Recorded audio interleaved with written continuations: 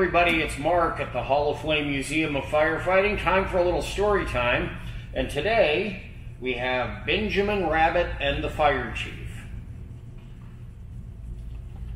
Benjamin Rabbit and the Fire Chief, written by Irene Keller, illustrated by Dick Keller.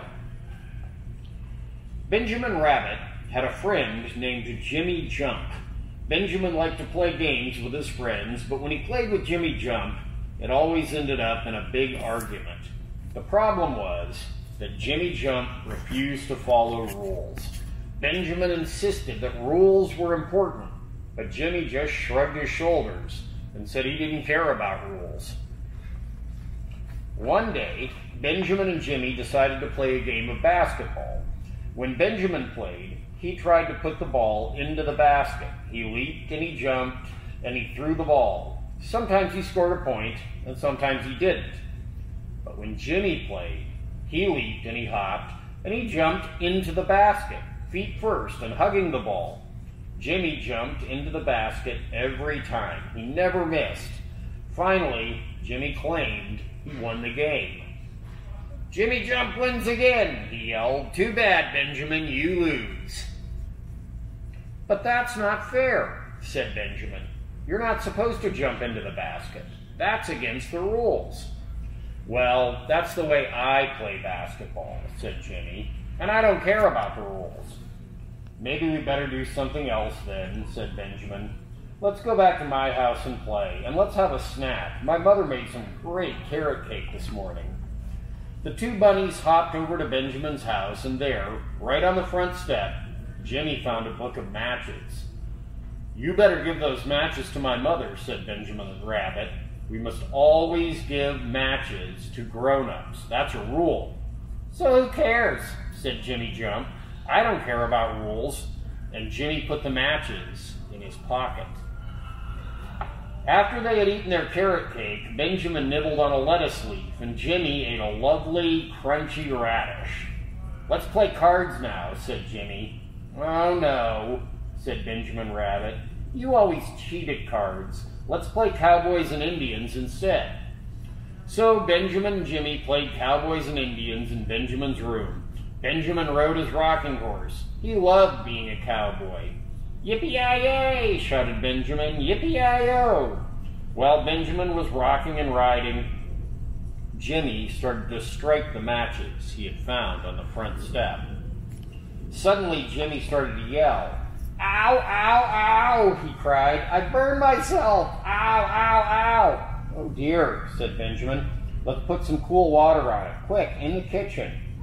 Neither of them noticed the match Jimmy dropped. It was still burning. It fell on the rug in Benjamin's room. Benjamin Rabbit was just getting the cool water for Jimmy's paw when the smoke detector went off. Beep! Great clouds of black smoke came pouring out of Benjamin's room. Benjamin and Jimmy just stood and stared. They couldn't believe their eyes. The two little rabbits were so scared they were petrified. Mother Rabbit came running into the kitchen at full speed. "Fire, fire," she shouted. "The house is on fire. Everybody out, right now." Benjamin and Jimmy were rushed outside so fast their heads were spinning. One of the neighbors called the fire department, and in no time at all, a great big fire engine was roaring down the street with its sirens screaming and its lights flashing. "Oh dear," said Benjamin. "Oh dear." The firefighters ran into Benjamin's house with their fire hoses and their axes. Quickly, they put out the fire. Soon the smoke started to clear, and the chief came outside.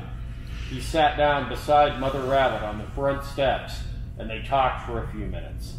Then Mother Rabbit pointed to Benjamin and Jimmy. "Oh dear," said Benjamin. "Oh dear." The fire chief looked at Jimmy's paw. "That hurts, doesn't it?" asked the fire chief. "It hurts a lot," said Jimmy Jump. "But you're a lucky rabbit just the same," said the fire chief. "Fire can hurt you very, very badly. Fire can even kill you." Jimmy Jump looked sick. "You youngsters must never play with matches again," said the fire chief. "We know," said Benjamin and Jimmy. And if you find matches or lighters lying around, you must give them to a grown-up so that other youngsters won't play with them, said the fire chief.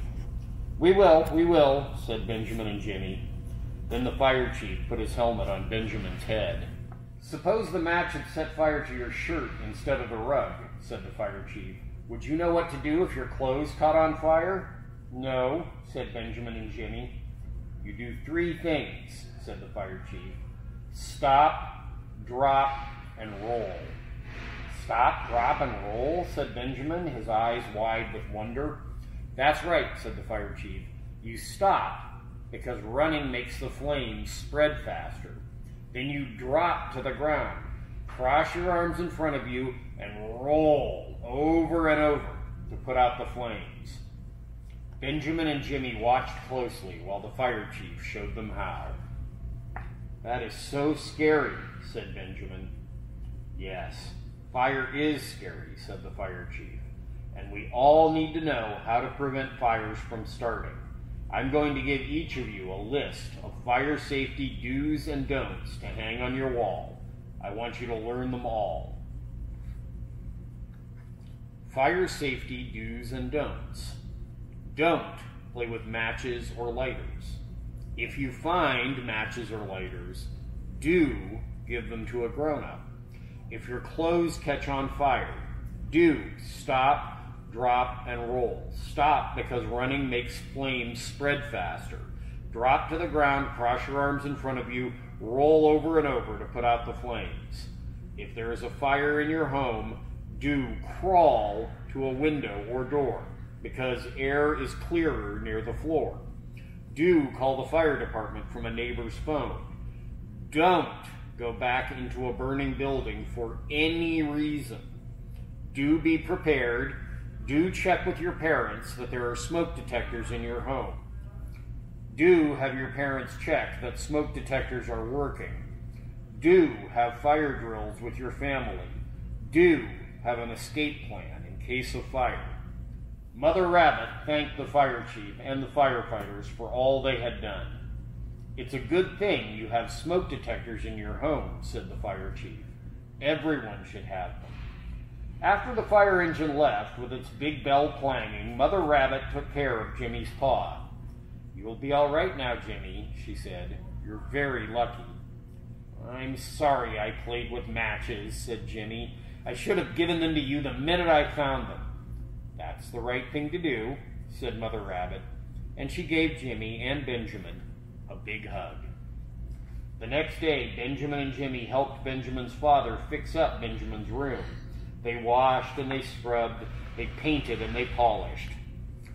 I'll never play with matches again, said Jimmy Jump, and from now on, I'm going to follow all the rules all the time.